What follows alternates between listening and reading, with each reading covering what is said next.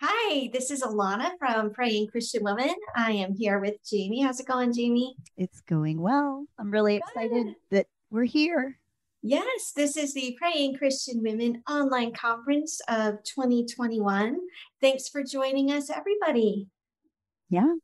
And just so you know, we wanted to just hop on and introduce ourselves and let you know a little bit about what to expect with this conference because frankly, this is our first conference like this and maybe it's your first conference like this and you're just kind of wondering what to expect. So we have 23 speakers, Alana and myself included. There are Do a we count total. us one or do we count us two? Because we kind of go together in a lot of things. We do share some parts of our brains. I think are somewhat connected in a good way. In a good way. We count as one apiece. So we count as two individuals in my That count of works. 23 speakers. Um, Wonderful. but yeah, and there are 22 sessions, including this welcome. And yeah, there's just going to be so much involved. I mean, you're just going to have so much. It's going to be just like a fire hose of prayer instruction and teaching and Mhm. wisdom. I can't wait. So, Yeah. So the idea of an online prayer conference that lasts 3 days might be slightly confusing. So if you're confused about the format or even just curious, this isn't something where you show up at 9 in the morning and we're going to be praying until like 9 in the evening or anything like that. Basically, we want to offer you all of the encouragement and inspiration to help you grow in your prayer life. So that's going to come from some interview type styles where we can talk to just real experts in the fields of prayer and Christian living and Bible motivation and encouragement. And some of it's going to be some of these experts just delivering to you straight from their heart some of the encouragement that they want to offer you today. yeah. And I would really recommend looking ahead of time as you go down. You don't have to attend every session. If you see one that really looks appealing to you, or many of them do, pick and choose which ones you would like to show up to. We have a schedule each day, and on the page for that conference day. And I would really recommend looking. A few of our speakers, including myself, for one of the talks, have downloadable worksheets so that you can print them out if you want, or you can pick and choose. I would recommend having a journal. I know some of the sessions will ask for you to do some reflection and some writing down of things. Not to mention taking notes would probably be good, especially since these sessions are they're going to be live, each one for 24 hours after they first air. And that may or may not be enough time for you. You might want to take good notes so you can go back and reflect. Or if you really want to have these forever and ever, you can get an all access pass, which you probably know about because if you signed up, it prompted you if you wanted this all access pass. But what that is it's an opportunity for you to get lifetime access to the all of the sessions. You will also get a bonus session that Alana and I will be bringing to you, that's kind of a step by step praying through your home. And you'll be able to attend a live Zoom retreat with us. So, those are some bonuses that you'll get along with it. And I think this would be perfect if you want to revisit the sessions kind of with a less hurried agenda. If you want to maybe grab a few friends, this was the idea that excited me, was getting a few friends together or family members and having like a little mini retreat, maybe over a weekend or something. There are a lot of things that you can do with having this recorded, like all of these sessions recorded and with lifetime access. So Exactly, exactly. Yeah. We are offering you so much in these next 3 days. And for some people, it's going to be exactly what you need to give that spark and vitality back to your prayer life. For some people, it might feel like drinking from a fire hose, which is why we wanted to offer the all access pass so that you could take your time. You could go back and revisit things. You don't need to feel like, maybe you're listening to even like Jamie and me right now, and you're taking the kids to school or something, and you want a format that's less hurried and harried. That's what the all access pass would be for. But regardless, we are so glad that you're here. If you haven't met us yet, Jamie and I are friends from, let's see, our oldest, we've been friends for about a decade now, I yeah. would Oh my guess. goodness. Yeah. Yeah. We met in Anchorage, where we were both living at the time. We are both Alaskan transplants who love living out here. Sadly, we don't live in the same town anymore, but we have maintained our friendship and have been co-hosts of the Praying Christian Women podcast, which started, I believe, in summer of 2018. Does that sound about right? Yeah, I was trying to figure that out. So, yeah, summer of 2018. So, we're coming up on 3 years. Yeah. That's crazy. So if you also wanted, a format to take with you on the go, we'd love for you to check out the Praying Christian Women podcast if you aren't familiar with that yet. And what we want to do right now, of course, we want to welcome you. We wanted to give you a feel for how this is all laid out, how it's going to work. I know for me, in addition to sharing the encouragement and inspiration that all these speakers have on their hearts to bring you, we really wanted to foster a sense of community as well. So, Jaime, do you want to explain kind of how the chat works? And maybe we can even ask people a just for fun question like we do on the podcast. Oh, that's a great idea. So, I even have one prepared, I think. Oh, I smart. don't. Never mind. I don't. Okay, you explain chat. I'll come up with it just for fun. Good. That sounds good. So, the way the chat works is we're using Chat Tango, and you don't even need to be signed up. I realize this. I've never used it before until this. So, what you'll do is you're probably watching us now in the embedded video on the website the web page that we gave you in the email. So, right next to that, um, that box is a chat box, and you can type in a name at the very bottom of that. It'll say set name at the very bottom of that little pink box next to our video, and you can click that, and you can set either you can sign up or sign in to Chat Tango, or you can just set a temporary name and just start chatting immediately, which is really easy. So if you just wanted to get on and type in a username that you want to use, then do it, go for it. And someone will be moderating all of our sessions. Some of them you will actually get the speaker will be part of the moderation. In some of them you will get Alana or myself or one of our ministry partners, Sherry, or someone else. But we will have someone there to kind of answer questions that you have. But really it's there for you to interact with each other and to just share experiences and thoughts and prayer requests and prayers for each other.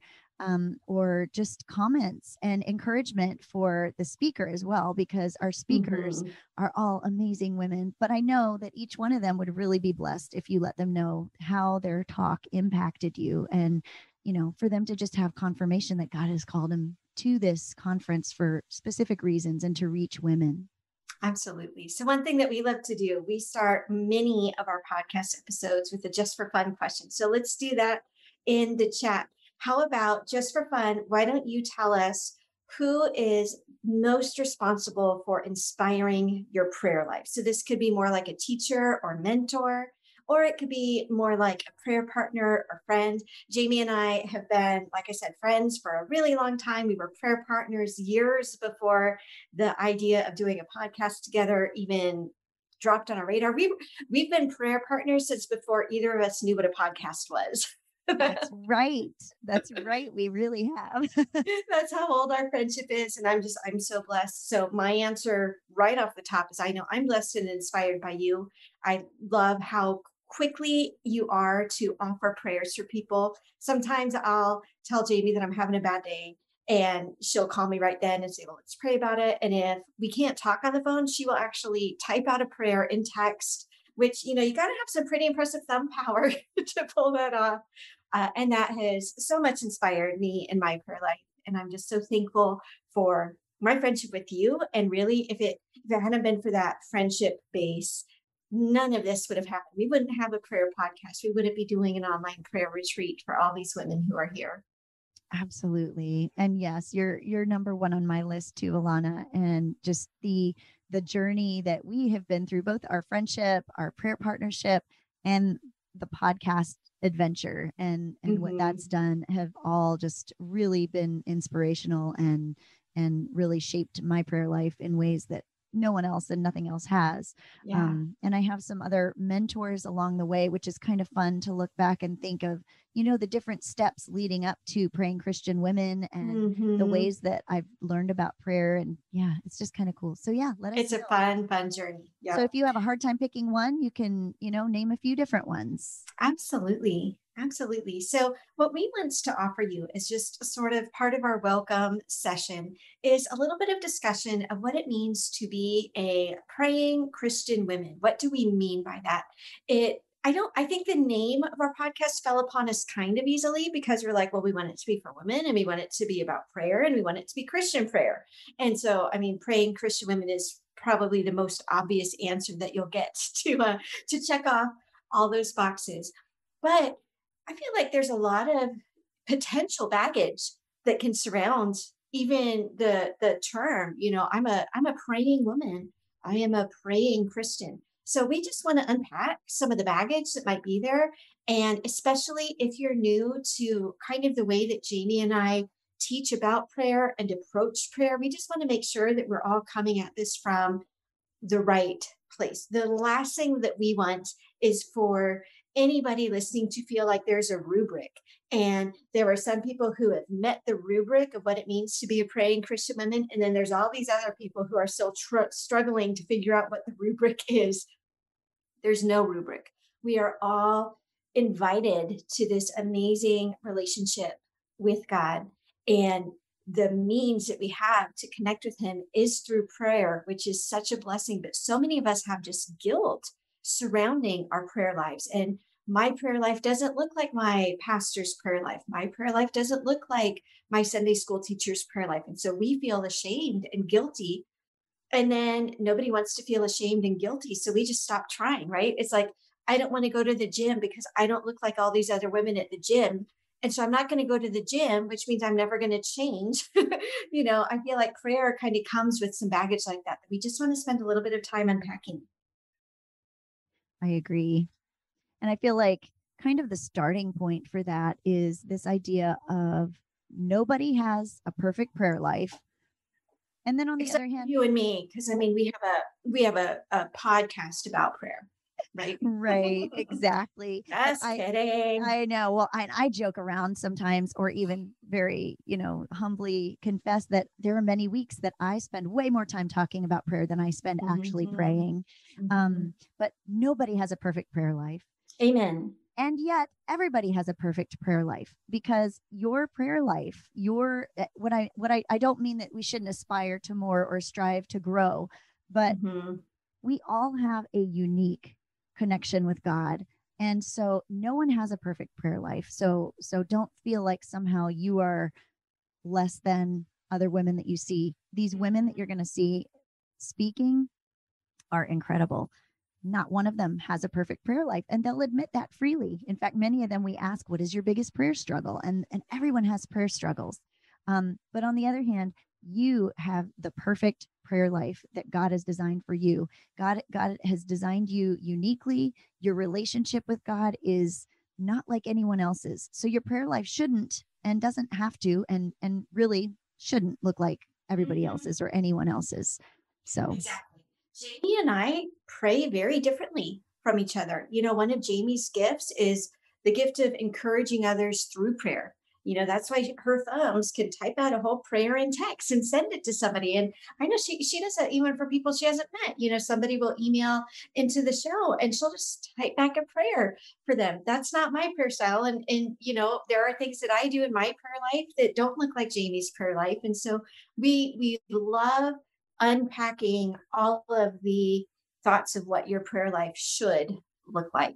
And so, yeah, if you're not a perfect prayer, this is this is where you're supposed to be.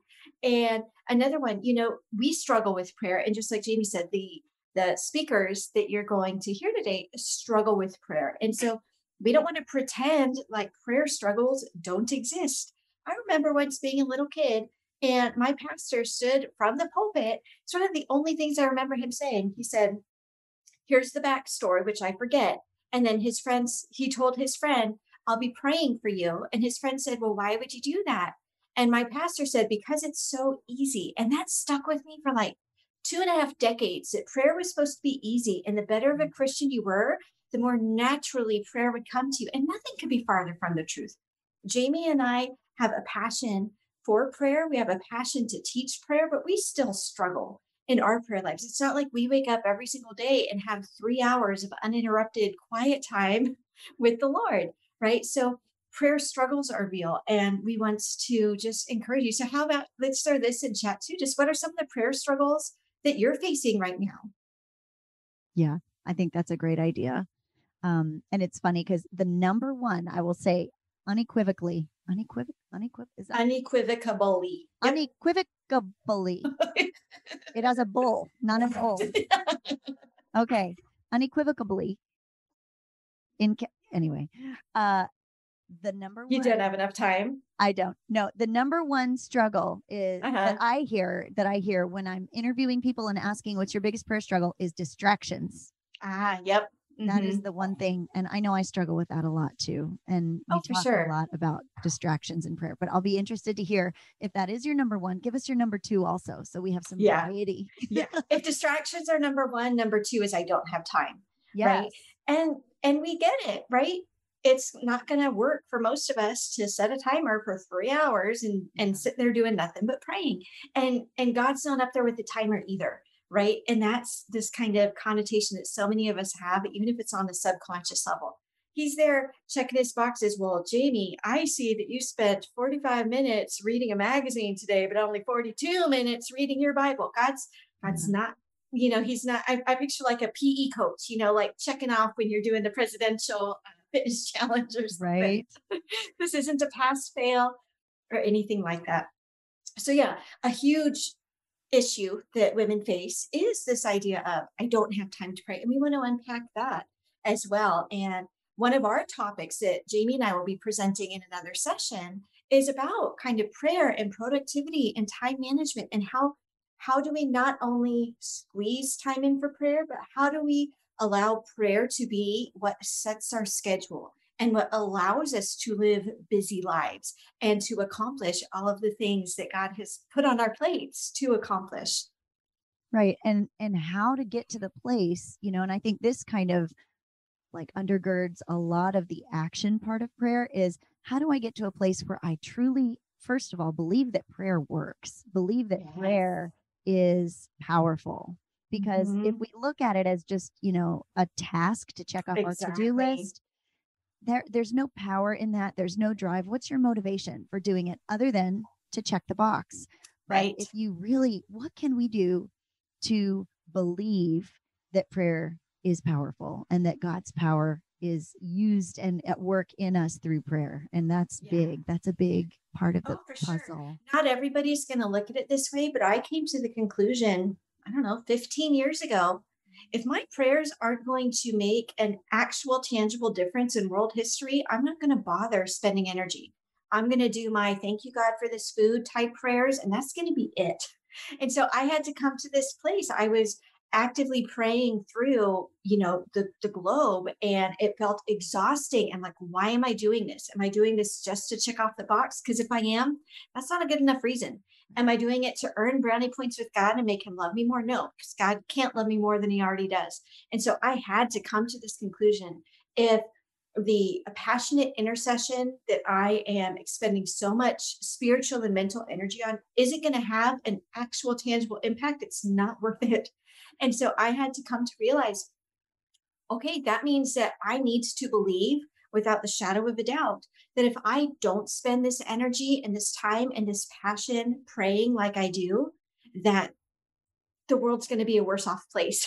And if you look at it that way, that is incentive, right? The world needs our prayers. Our prayers do make a difference, and not just in the God gives us a pat on the head kind of way. Our prayers make a difference in the actual outcome of world events, of world history. And it's an inspiring gift and also a tremendous burden. It is. And that's our tagline, changing the world one prayer at a time, because we really do believe that prayer changes things. And it's just exciting to me. And I don't get to this point of really recognizing this. It takes slowing down and thinking about it sometimes to get back to this. But it's exciting to me that God chose to involve us. Like he didn't have Mhm. to. He didn't have Mhm. to.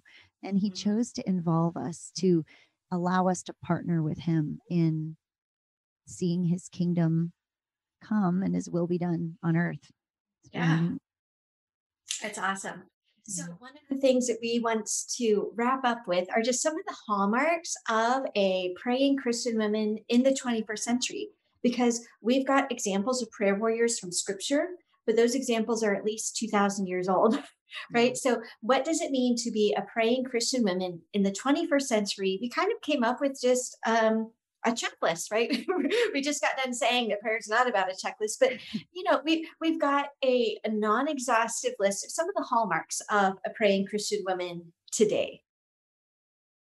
So the first one is that, kind of like we spoke about, believes in the Mhm. power and the efficacy of her prayers. So I think that is kind of a foundation of being excited about prayer, being motivated and driven, and having a powerful, passionate prayer life is Yeah. to believe in the power of prayer, pure and simple. Yeah. It's not just obligation. Yeah.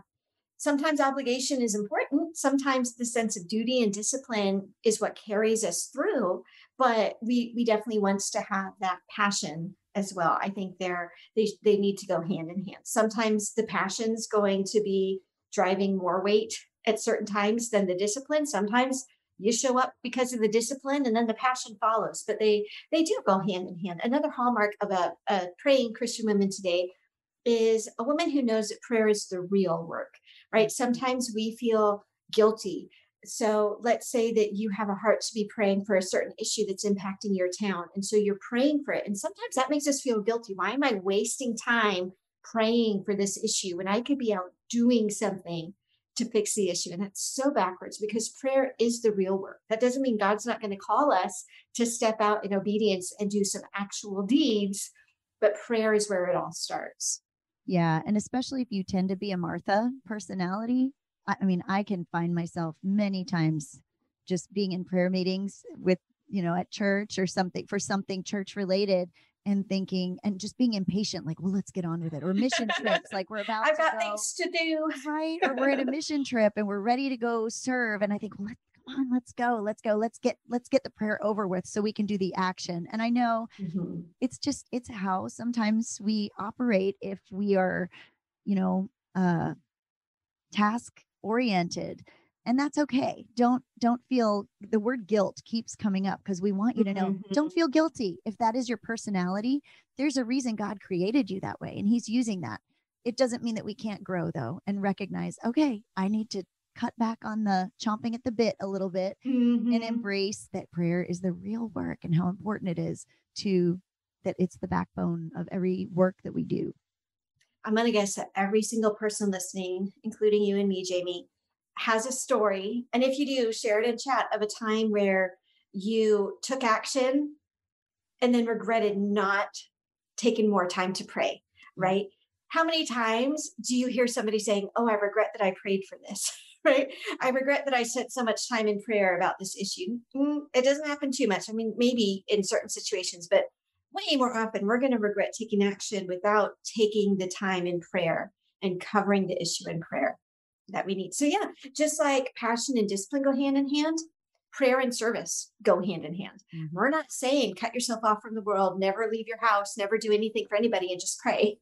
But we're saying prayer is where it starts. And from there, God's going to show you your next steps and what he wants you to do.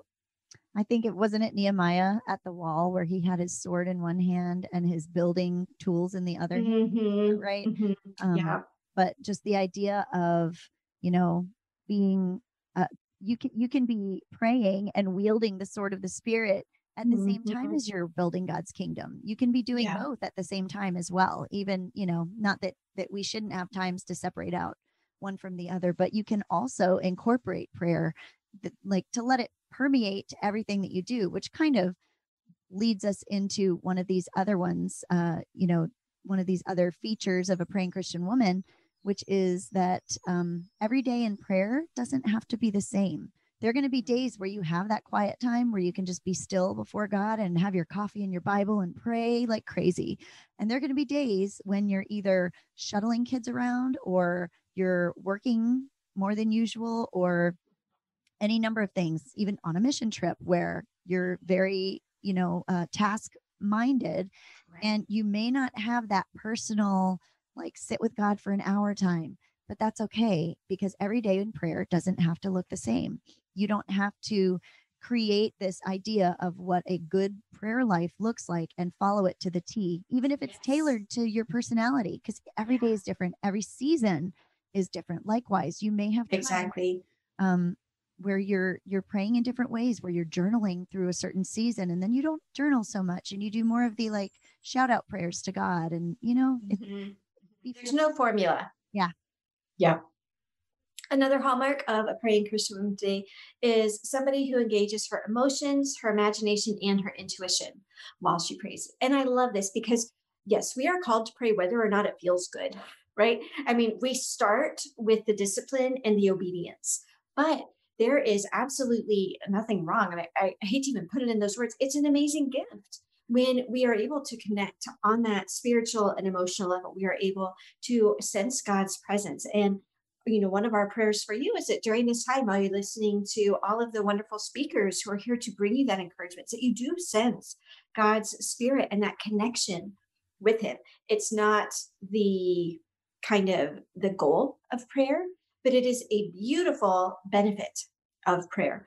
And we can engage our imaginations when we pray. I love talking on this topic. And so like I'm going to have to like shorten it, or we're going to be here for 5 hours talking about praying with our imagination. But being able to picture the better future that you're praying for, being able to picture your loved one saved like you're praying for, being able to picture the prodigal coming home like you're praying for.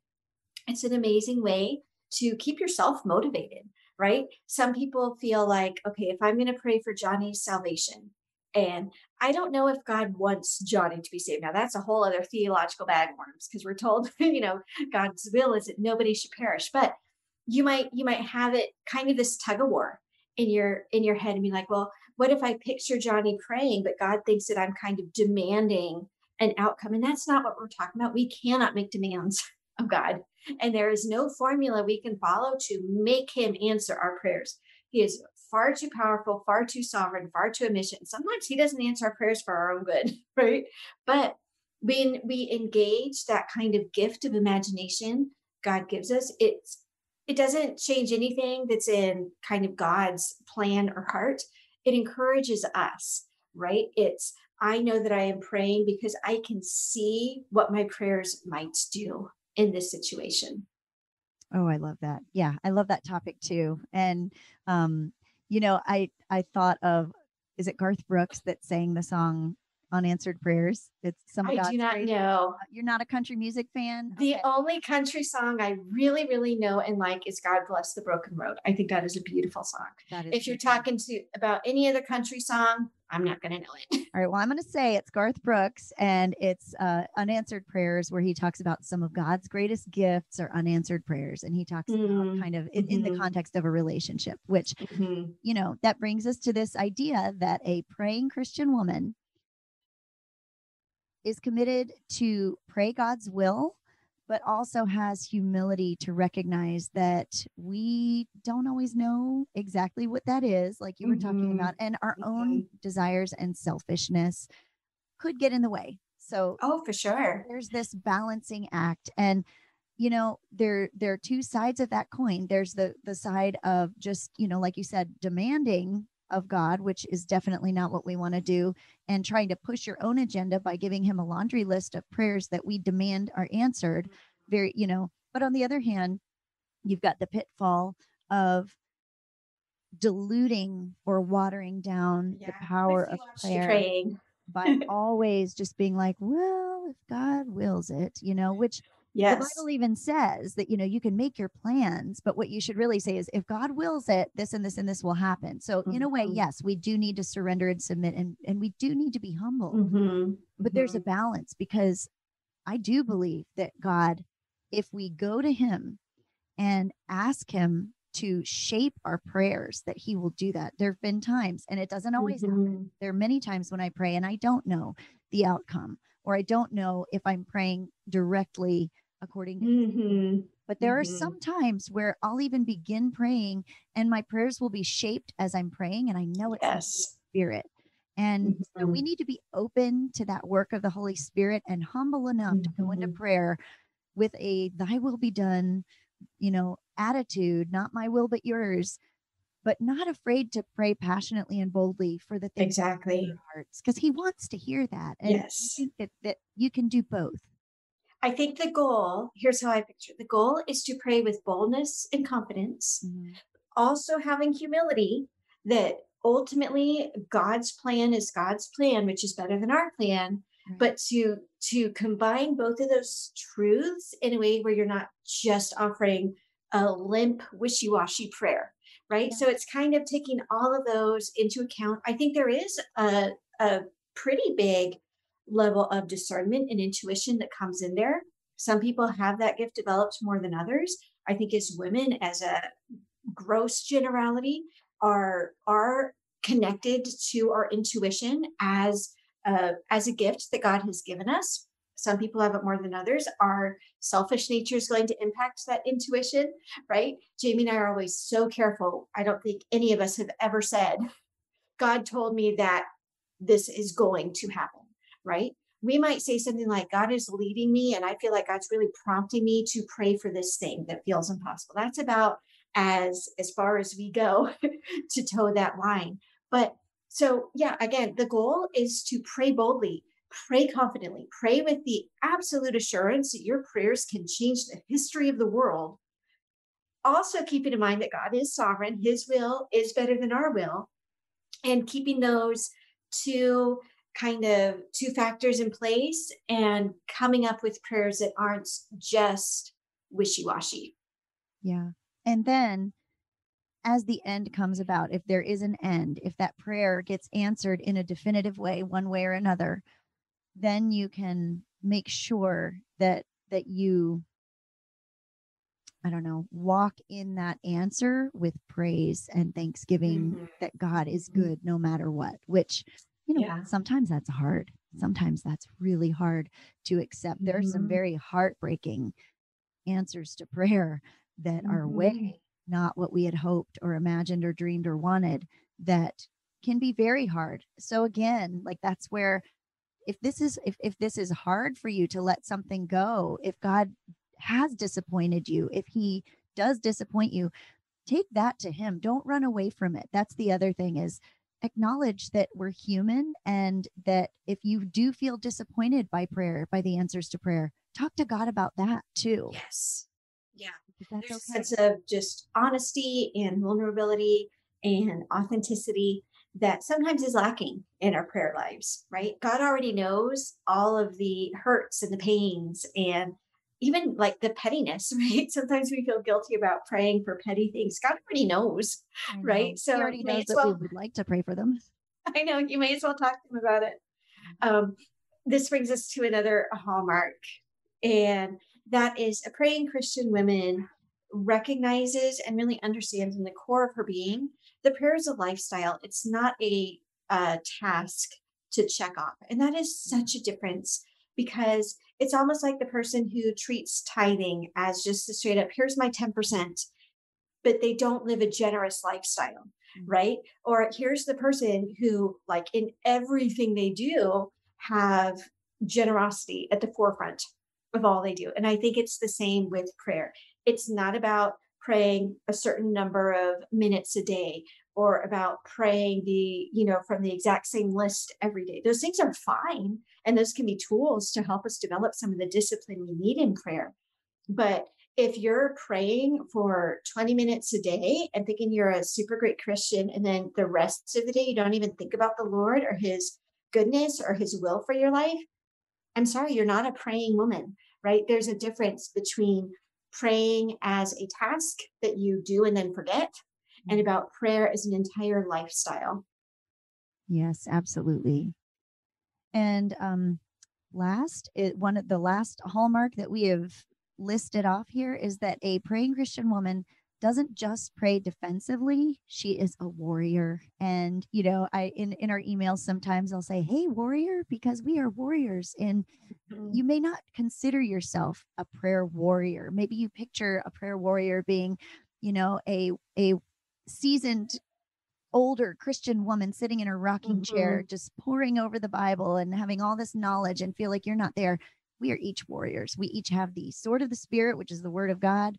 We each have access to the Holy Spirit. If you've placed your faith in Jesus, you have the indwelling of the Holy Spirit to guide you and teach you and intercede on your behalf, and intercede even when you don't know what to pray for, directly to God. You are a prayer warrior. And the temptation is to kind of, and for me, a lot of times I find that my prayers are defensive, that they're very much reacting to situations that come up, that I'm like, oh boy, I better pray now. Oh. And I realize that so much time has gone by without doing that offensive warrior prayer for this thing that really should have been going on before the problems came up. Exactly. To drive the point home, how much energy do we spend in prayers for health? We pray for sick people. How often do we pray for the health of people who are healthy, right? I think there's defensive prayers, there's offensive prayers, and there's also like maintenance prayers. Do you know what I mean? Like, God, thank you that my family is healthy. Please continue to allow us to enjoy the good health you've given us. That is, it's almost like what's the slogan about the pound of cure, an ounce of prevention is worth more than a pound of cure. I feel Oh, yeah. sometimes that's true in our prayers, praying for protection and safety as like we're already protected and safe. Mm-hmm. I feel like it does a lot more than praying after the fact, after somebody's gotten in that car accident, or after, the devastating accident has happened. No, of course you're going to pray during the tragedy times, but it's so important to remember that we have all of these gifts of the Spirit that God has given us that we can use as a more what offensive, right? Instead of just always praying defensively. Oh no, a bad thing happened. Now I have to pray against it, right? Mm-hmm. We can create hedges around our loved ones with our prayers before the bad things come in. Doesn't mean it's a magic wall. It doesn't mean that tragedy is never going to impact our families, but it means that we will be covered when those tragedies do come. Yes. Yep. Awesome. So that brings us to the end of our welcome. Again, if you wanted to just show up, these next 3 days and listen to everything back to back, or pick and choose the topics that are of interest to you, or, show up when you've got the time to show up, we're so glad you're here. If you want to just know that you can take your time, you don't have to drink from the fire hose. You can have this, all of these 23 sessions, 22 sessions, however many sessions we're doing. You want to make sure that you just get all of them, plus the bonus Jamie and I are doing, plus a live kind of Zoom prayer retreat, like a virtual prayer retreat live with all of you, with more back and forth than we're getting right here. We would love for you to join us in the All Access Pass. Yeah. And all you have to do is, on your conference page that you're watching this on, just scroll to the bottom and click, I want my All Access Pass, and it'll take you right to be able to check out. And if you want to, if for anyone who somehow is not on that page, I don't know how you could do that, but if you're listening and you're not on that page, just go to prayingchristianwomen.com/conference 2021 and click on any of the buttons to sign up. And it'll, even if you've already signed up, it'll prompt you to get an All Access Pass, and you can do it that way too. So let's close in prayer. And we want to pray for you. We want to pray for all of the speakers, for the conference, for even just the tech stuff involved. Oh, yeah. So let's go ahead and close up our welcome session with a word of prayer. God, I'm just so thankful that you have allowed this conference to happen. So thankful for all of the people who have helped us with the setup side of it, the planning side of it. Thank you so much for these women who are coming to share their encouragement and their expertise. We just pray spiritual protection over our speakers and over all of the participants, and over Jamie and me, over our website, over the technology.